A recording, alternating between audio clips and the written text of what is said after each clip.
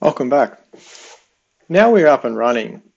To demonstrate how the direct bake to Revit works, I'll generate a couple of grids and levels within Grasshopper of some defined Rhino geometry.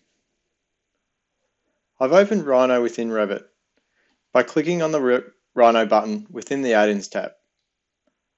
I can then click on Rhino to open up the Rhino window. I can start to create Rhino geometry within Rhino and start to use it as I normally would if I was just using it outside of Revit.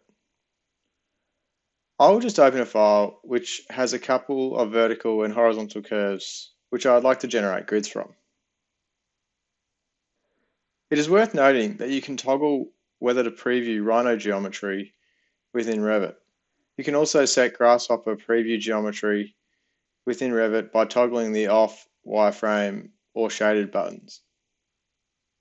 If I now open Grasshopper, I've got a pretty simple script here which generates a set of grids and levels using the grids and levels components from the Geometry Gym Revit plugin.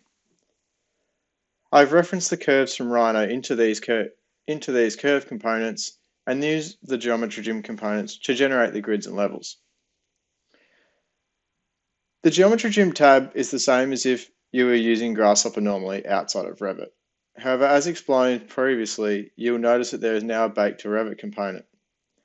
This Bake to Revit component allows you to periodically bake geometry from Grasshopper straight to Revit rather than having to save and import as in the past.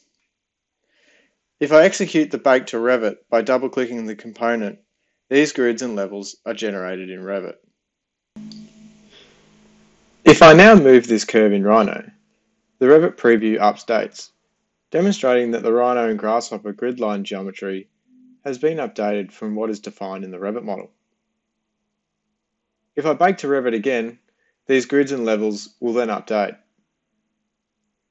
One way of controlling Revit geometry using Rhino is to lock it to these grids and levels. You can start to generate framing in Revit which is based on or aligned to these grids and levels, and then use these Rhino curves to quickly manipulate the structure in Revit. Say I create a couple of columns and beams using these grid lines.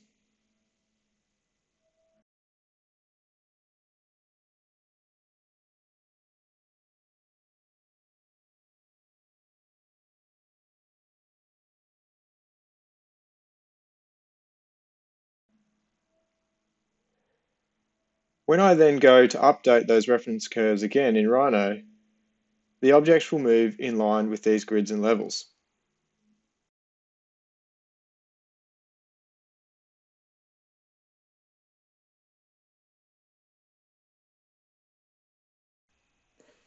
In the next video, we'll look at generating a curtain wall facade and its geometry within Grasshopper and baking to Revit.